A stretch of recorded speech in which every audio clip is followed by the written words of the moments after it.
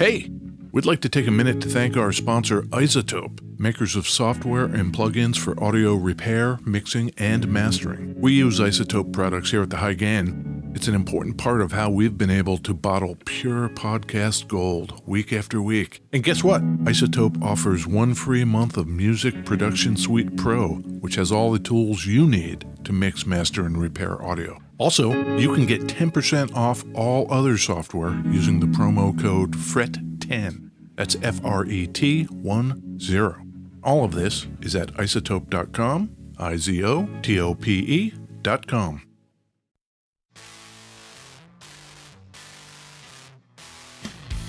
Hey, this is Ed Peterson. And this is John Kiltica, Ed. I'm going to try and modulate my voice this week, John. Stay mellow. While you do get excited. I like that some weeks we talk about guitars and some weeks we talk about basses. Yes. And this week, maybe we should talk about both. Yes, in one instrument. Oh, even better. We're going to need a guide for this. Yeah. Wouldn't you say? I think so. Did you see I'm wearing my beautiful West Seattle hat? That's where we are. We are in beautiful West Seattle. And guess what? What? We have more daylight today. I'm always stoked when the clock just switches and I don't know it's coming. This is going to be super great, Ed. Okay. We've got a new pedal that's not even released yet we're going to talk about today. Okay. We've got an instrument with 2 necks on it, twice the guitarage. Right. And yeah, we have a guest. Oh my gosh, a guest? Yeah, do you know about Couch Riffs? You've seen Couch Riffs. I'm familiar with the internet. Our man Mike Squires on the web box, he's actually here. Mike. Hi, guys. How'd we do on that intro? That was awesome. If you've listened to any of the episodes where we have guests, you'll notice that Ed Peterson does this constant thing of asking for validation mid-interview. And so I'm going to be asking you a lot how I'm doing because, I need it. I need the feedback. Is that cool? You don't need it. You're doing great, always. Constant vibe check-in is what we're doing over here. Yeah. So, Mike, where are you? I am in Stuyvesant Falls, New York. Although, West Seattle was the first and last place I lived in Seattle. Oh. What took you out to New York? I married a New York gal. That'll do it. She wasn't going to leave. Cool. Hudson Valley, is that where you are? Yeah, we're about 2.5 hours north of the city by vehicle, 2 hours by train. It's very nice up there.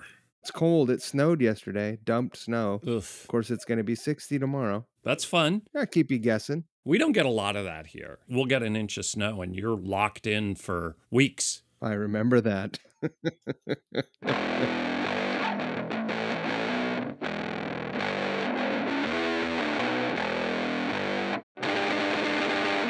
Beverages. Beverages, Ed. Guitar and bass. Mike Squires, do you have a beverage? I have 2 beverages. Ooh, double-fisted, Ed. Love it. Yeah. The 2-banger, we call that. I listen to the podcast, so I know how to do this. Oh. I didn't juice or anything today, but we have a juicer. Oh my gosh, you actually do listen. Yeah, of course. Oh my gosh. I'm a subscribing listener. Get this man a tote bag. Yeah. Do you guys have merch? We have shirts. Tell me where to buy one. I'd love to support the arts. You don't have to because all our guests get a lovely t-shirt. Are you kidding me? I am not kidding you. So if you're out there listening and you want to be a guest. Yeah, if you want a t-shirt, boom, come on the show. Yeah. I have a good old-fashioned glass of RO water, reverse osmosis. We live way out in the boonies, so we're on well water. So I got emergency raspberry flavor, and I put 2 in there. What does that mean, reverse osmosis? There's a filtering system, and it goes through a membrane and then basically strips bad stuff and then puts in some good stuff. I don't remember anything from high school, really. And for whatever reason, I remember that the definition of osmosis is the movement of a liquid through a semi-permeable membrane. That's a funny thing to remember. I don't know why, but reverse osmosis, next level. Probably better. Yeah. The other beverage. Yeah. Oh. You like that? I love it. This is a can of iced coffee. Great. Made by Crosscut. Don't know about them. Locally made. It is so locally made, in fact, I make it. What? What? Yeah, that's right. I make this. That's your day job? That's my job, yeah. I make iced coffee and we can it. Really? It's a handsome can, red, white, and blue. I designed it. It looks like an old 50s beer can. Oh. And Crosscut was the name of a tavern in the town Granite Falls where I grew up. In Washington. Little logging town. Yeah. Hell yeah. The Crosscut Tavern, my mom worked there for a while. Your Instagram is getting blown up right now by Ed Peterson. Yeah. That picture of the can next to the river. Oh. That river is 200 yards from where I sit right now. There's like a factory with cans. We didn't even know this. I don't own that factory, for the record. It's usually not later into the episode before we find out how shoddy our research is, but that's okay.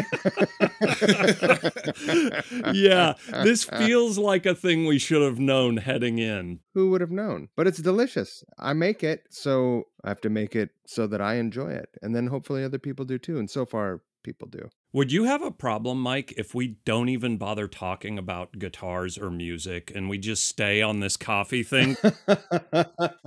I thought I had music questions, but it turns out I only have questions about maple nitro coffee. It's really delicious. Yeah, we use local maple syrup. That's not really a thing I think we can get in beautiful I West think Seattle. Mike probably goes into his backyard and just taps a tree. Has a bucket, yeah. I just yell and the tree leans over and pours it into my pancakes or my waffles. Yeah.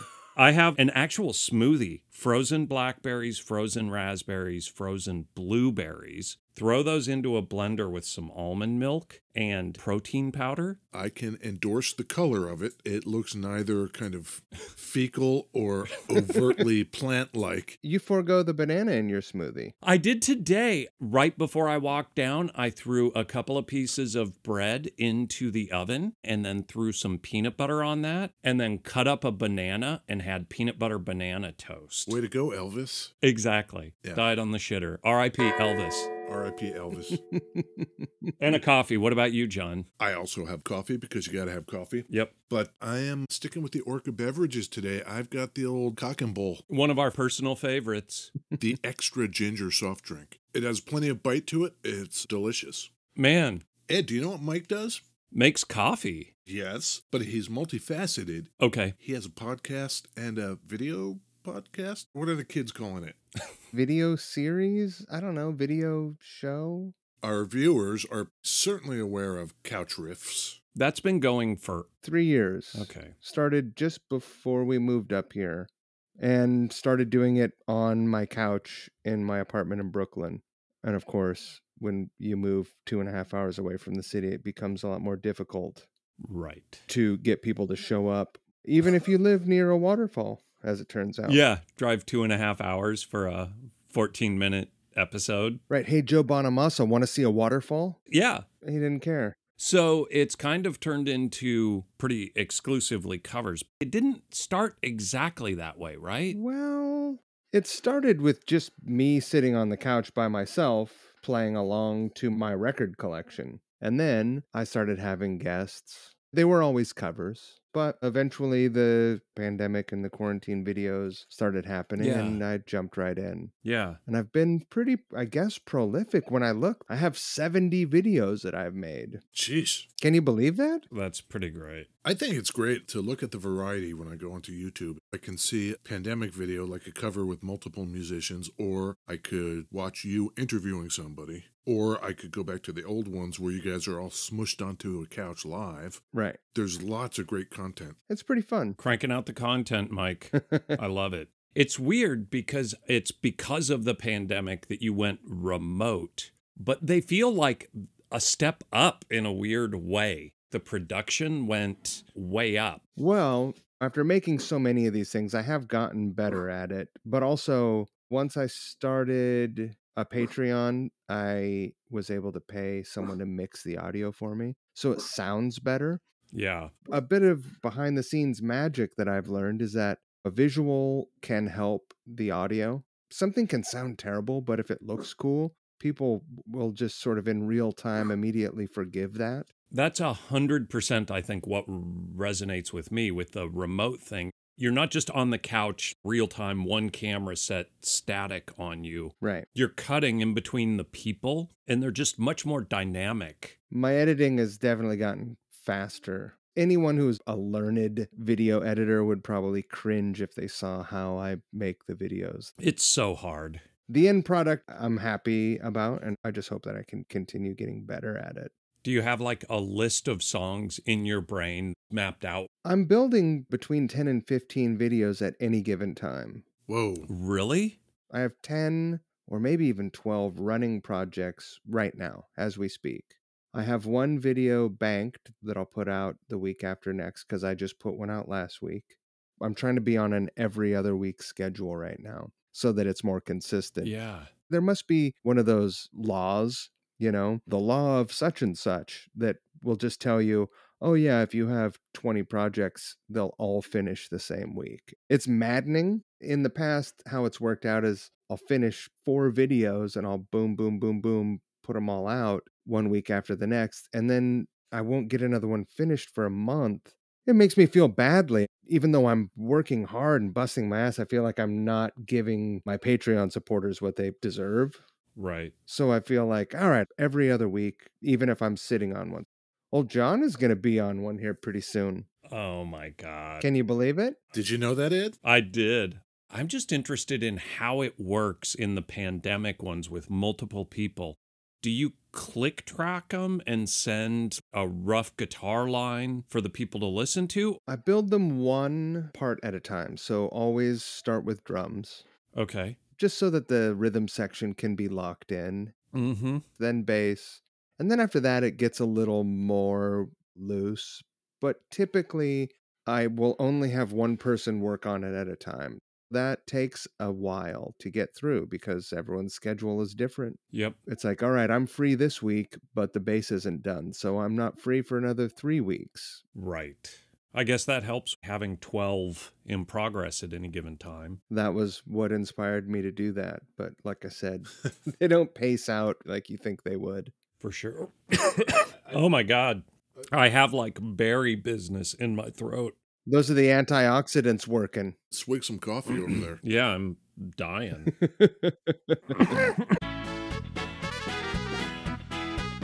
How you doing, Ed? I went upstairs and got some water. I'm doing way better. Well, Ed, while you were up there coughing out a lung, I was telling Mike about this pedal from Dan DeMay. We would like to tell the viewers about Spun Loud Effects and Dan's upcoming pedal called the Shuksan Fuzz. Apparently, Shuksan is a mountain near Mount Baker in Washington State, just a stone's throw south of the Canadian border up there. Whatcom County, Yeah. North Cascades National Park. Oh, Did you know that? no. I looked it up on Wikipedia. This thing has 3 stages of gain, which I find sort of interesting. It's a Oh, lovely man. blue pedal with a picture of Shuksan Mountain on it. That seems to be as unfuzzy as it gets. Turn everything down, and this is minimal fuzzage. It only has 3 knobs. One is an input. Yeah. It's as if you're using the volume knob on your guitar, Sure. only it's on the pedal. I would imagine if you combine the pedal with the volume on the guitar, you can get a ton of variation. But I'm one of those dumbasses who just turns the volume up to 10 and leaves it on my guitar. Absolutely. Yeah. A sustain knob and a volume knob. So if I turn up the input, Yeah.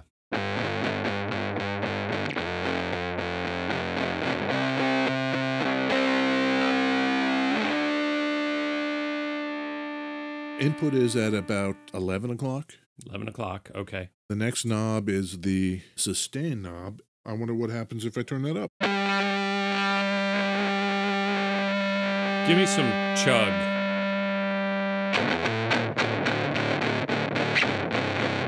Sure. That's pretty good. Yeah. Why don't we just jack this thing and see what happens? Because, you know. Sure. You know what we need to go through this thing? A bass.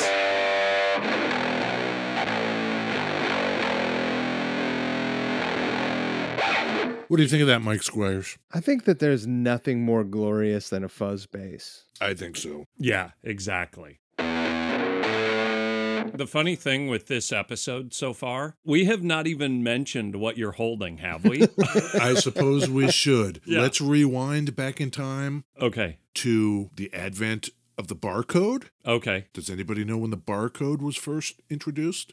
Mid to late 70s, because that's when they started going on records. Oh, nice. Ooh. Nice. But before that, the early Beatles, Elvis, all those records, no barcodes. It was the Wild West, Ed. I didn't know that. This is 1974 I'm talking about. Richard Nixon at the same time was refusing to hand over the Watergate tapes. Tricky Dick, what's he up to? Hmm. R.I.P. Yeah, R.I.P. Dick. Okay, 1974, this is an Ibanez 2404. They only Okay. made it for 3 years. This is the middle of the lawsuit era, a term that's kind of thrown around a lot for a lot of different brands and a lot of different guitars. But to be clear, the lawsuit was Gibson against Ibanez. Right. I dug up some really fun facts about the lawsuit and how Ibanez just kind of yanked Gibson around. Okay. Do you want to hear about this, Mike?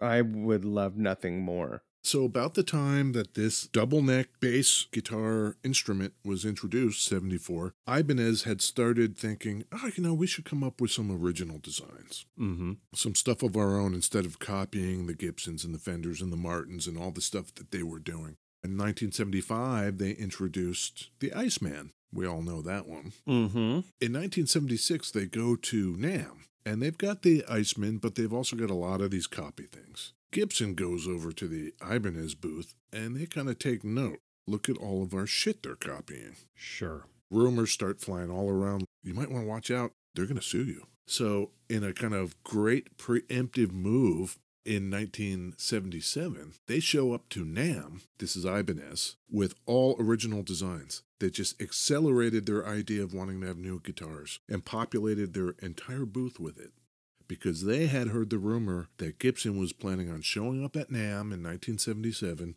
and confiscating their whole booth. Oh. Gibson shows up and there's not a copy in sight. That's a bold move. I love that. That's crazy. Yeah, they were going to confiscate all of it. So when the lawsuit came down, though, was it like, hey, you did this 3 years ago, you owe us money? It was filed in 1977, same year. Okay. In Philadelphia federal court. You can imagine Gibson saying, they're copying all our shit. And then Ibanez is like, no, we're not. That's pretty great. The guitar you're holding is what, like 76? The year of this one is 77. This is the year of the lawsuit. Oh. But you can see, look what they did with the headstock. Oh, my God. It's the Ibanez headstock, not open book. Have you seen the pictures of this thing, Mike? Yes. I think that it's glorious. It's rad, but it looks like that SG double neck model. Right? It doesn't have the open book headstock. Yeah. I guess the pickups are a little weird. The pickups on the guitar side are Super 70s. That's an Ibanez creation. Yeah. And on the bass side, they're high gain pickups. I suspect the bridge one has been replaced. It doesn't really look like an Ibanez one. Did you hear when John said the pickups are high gain? Did you hear that, Mike? That was a nice little subtle plug. That's the name of this podcast. Whenever that gets mentioned, I get really excited. How am I doing, Mike? Wonderfully. Okay. I think we got to put Ed and subsequently Mike on the spot here. Oh, yeah. Oh. This thing comes out in 1974. Mm-hmm. Two necks. Twice the guitar. Twice the guitar. Yeah. How much in Watergate dollars Yeah. would this thing have been brand new? Get your number, keep it in your head, Ed, while you're thinking about that. Yeah. What do you think, Mike? $1974. What would this thing have cost you? Gas crisis is going on. Oh, we are yeah. in the middle of rampant inflation. Are you talking about now? Isn't that crazy? I gotta say, this is one of my favorite segments. Yeah. Yeah, I love this sort of Price is Right vibe that you guys do here. It is humbling for me. Man, when Frank came on and first time nailed it within like... To the dollar. He's a professional. Exactly. Are you a professional, Mike Squires? I'm going to write mine down so John can see that I don't change it once you throw your number out. Ooh. Okay. We want to remember that this is a bolt-on. Yes. And it was an import, so their whole thing was undercutting Gibson. So I'm going to guess $479. $479 from Mike Squires. Yeah. What is your number? Man, you were talking, and I was just like, I went way too high the whole time you were talking. You already wrote it down. And there's my number. Ed went 689. Mr. Squires wins. What? It was 453. Holy shit. Wow. On Price is Right, I would have been too high. You were way closer than me. Yeah. Congrats, Mike. Yeah. Congrats. Thank you so much. He knows what's up. Yeah, come on. Today dollars, anybody? Oh, $1,800? 14? $2,600. Oh my God. Whoa. I'm terrible at this fucking game. This one was painful for me. Yeah? The only price list I could find was from Germany. Wow. And then you had to convert it. It was in Deutschmarks. Okay, I can find out what the exchange rate was. Oh, crap. Then they went from the Deutschmark to the euro. Right. Fuck. You had to do a bunch of math. The dogged research that people have come to expect, yes. It's reflective of your commitment to excellence. Yes. You gotta try it. Try and decide. Is it hello or goodbye? Buy or deny? Mike, would you buy this thing? This is a part of the podcast that I have so many questions about because it's just like this blank canvas. Would you buy it or not? Yeah. Is it at a pawn shop? Is it $200? Are we talking about an imaginary world where I'm a billionaire and money doesn't matter? We go around and around about this all the time. We should say that superfan Dylan loaned us this guitar. This comes from the personal collection of one of our viewers. But yeah, we have that same argument. Would I right now add this specific instrument to my collection? Or are we talking, would I recommend to the average person that they might like to have one of these? It can be anything. It's almost like any guitar I would love to have. Sure. But I approach it like I have limited funds and I have limited space for guitars. So I almost kind of think, would I sell one of my guitars to buy this thing? That's how I approach it. What do you think? For me, conceptually, this is a buy, but in reality, I think that it's a deny. I think it's a really cool guitar. Also, I think that this is an era of collectible instrument. Mm-hmm. It's probably priced higher than I'm willing to go. All you have to do is put lawsuit on something and the price goes up $500. Right. I've owned some of these old Ibanez and Greco instruments and they're great, but I'm a deny even though I really like it. He's going to deny, Ed. I think you played the game exactly correctly. Your thought process maps to how I think about these things as well. You're a deny also? I'm a deny, I think for different reasons, though. John is sitting there. He's been holding on to this guitar for 4 hours now that we've been recording. And he just looks more uncomfortable than I have ever seen him with an instrument in his lap. Yes, it is pretty uncomfortable. It's just not my thing. Yeah, I think I have to go deny also. Yeah. I think it's fun to play around with, but I'll pass. This is almost certainly the first triple deny. Really? Yeah.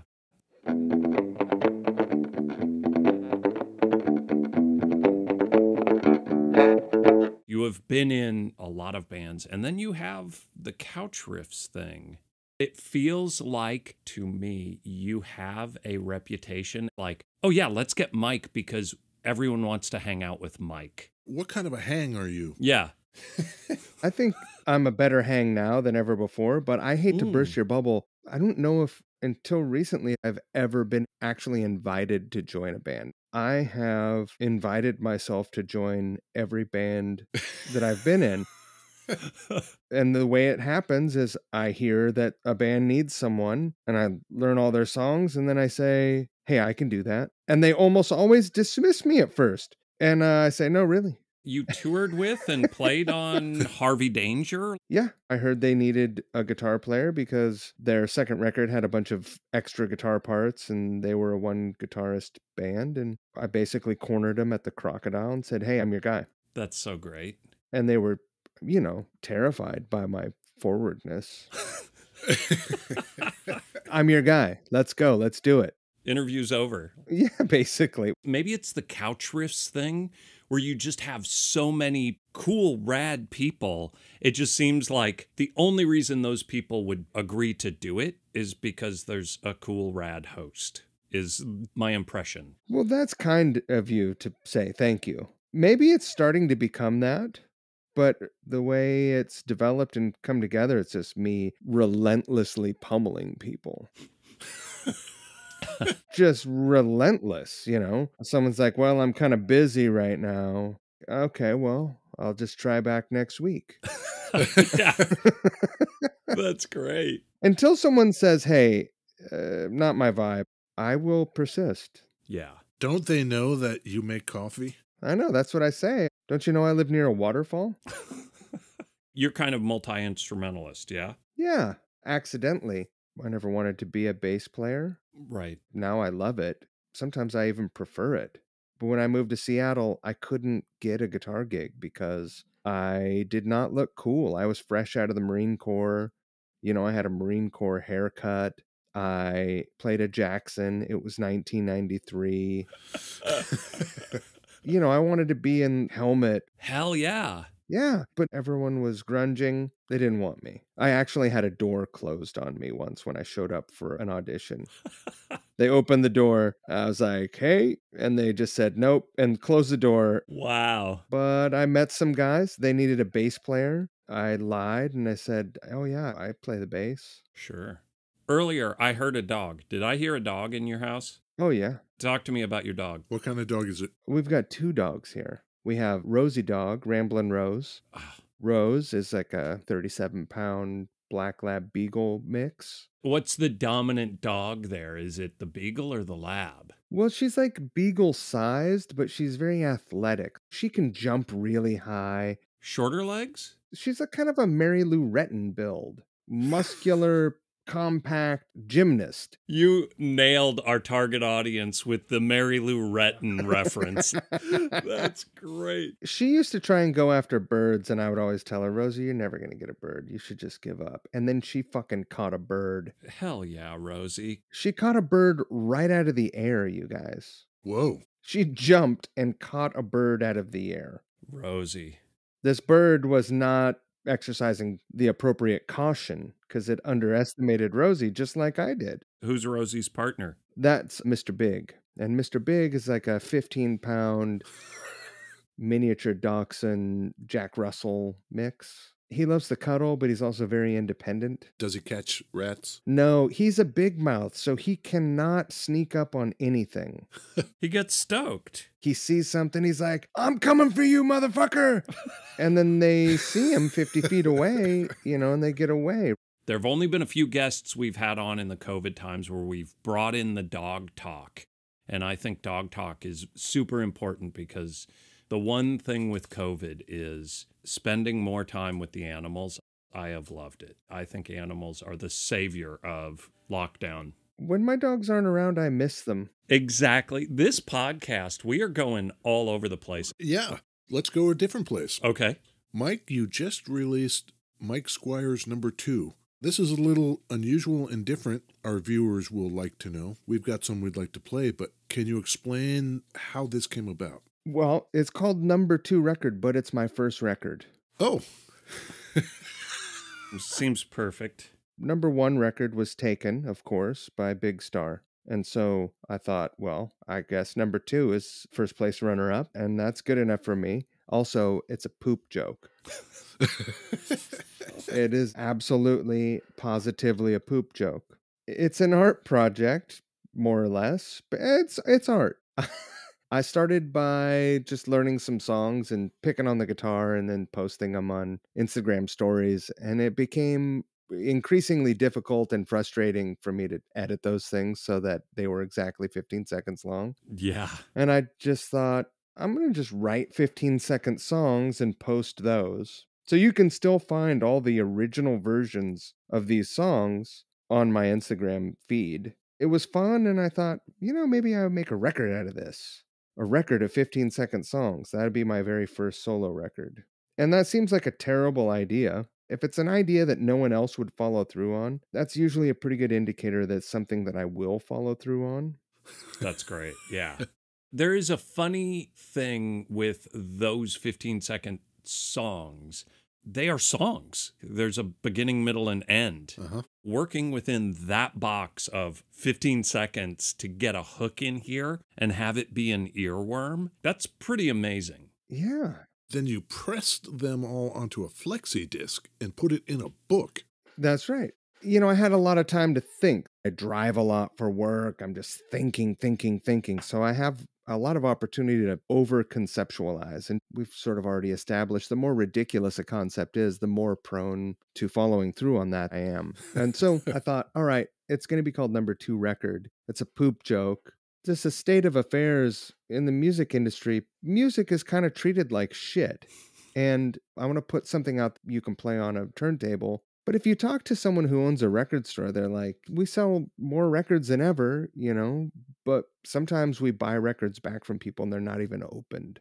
Also, streaming is at an all-time high. I knew I didn't want to put this on streaming. So I decided, all right, if no one's going to listen to it, but I want to have something you can play, why don't I just treat it in the worst possible way? And I'll put it on a flexi disc. And then if you buy that, you can stream it on Bandcamp. And then the last element of the concept was that I wanted to treat it like a product. Just product X is kind of how I referred to it.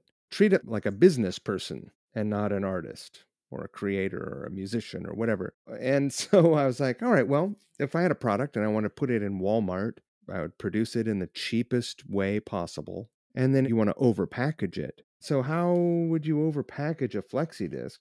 And I started thinking about those flexi discs in magazines, and I thought, oh, a book. Yeah. And then the book will basically be an Instagram feed come to life. If the internet dies, look at this. Here's an Instagram feed for Number 2 Record.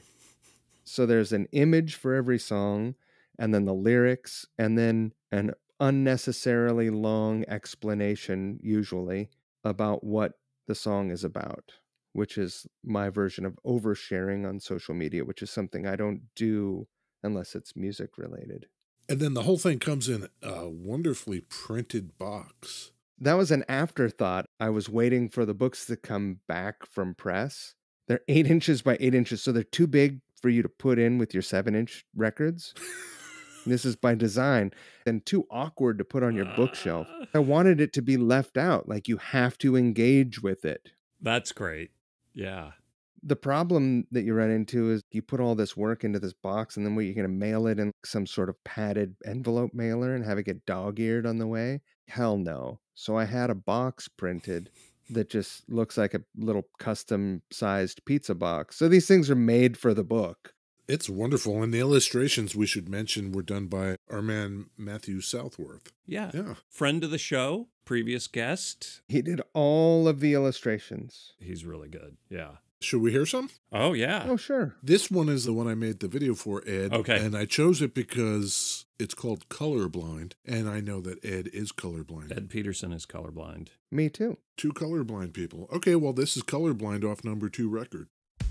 How many times must I remind you I'm colorblind?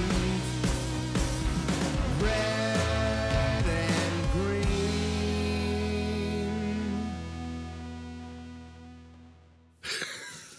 There it is. I love it. Ed, can I tell you a funny colorblind story? Oh, yeah, I'm ready. Colorblindness is the gift that keeps giving, right? For sure. This is an experience that just happened yesterday. So I'm building a pedal board for this tour that I'm about to do. And, I'm always thinking like, how am I going to do this better than I've done it before and blah, blah, blah. So I bought this little pedal. It's a 2-loop pedal, right? Yeah. There's an in and out and 2 effects loops on it. And there's 2 switches. Yep. Makes pretty good sense, right? Uh-huh. Sure. So I hooked it all up and I was having a hard time making it work. I would push one of the loops on, it wasn't happening. And then it occurred to me what was going on. And you're going to fucking hate this, Ed. One switch turned the effects loop on, and that was an on-off light. The other one selected between the 2 loops. Uh-huh. And it's red-green. Exactly. What kind of fucking asshole? You get 2 loops and 2 switches. Why complicate it? One turns one on and the other one turns the other one on, you fucking assholes. Yeah. Yeah. No. Look, Joe, this one turns the whole thing on and off. And this other one will be like a selector. Huh? Here's another one, Ed. Okay. This is called Life Lesson Number 1. Okay. Life will teach you lessons if you listen.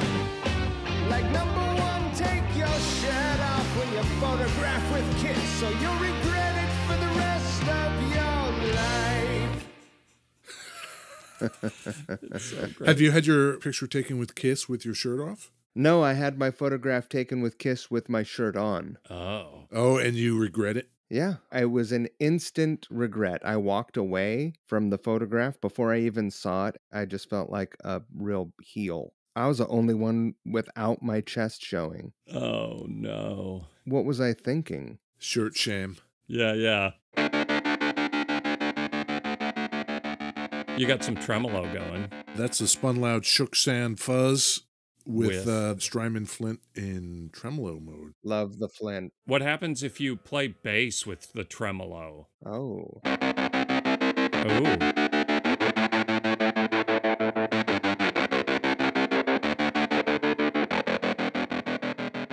That sounds pretty great. That's pretty cool. Yeah. Another one, Ed? You want to hear another one? Yeah, yeah. This is You Can Learn from Steve Jones. Okay. Everything you need to know about rock and roll, you can learn from Steve Jones. Steve Jones. Steve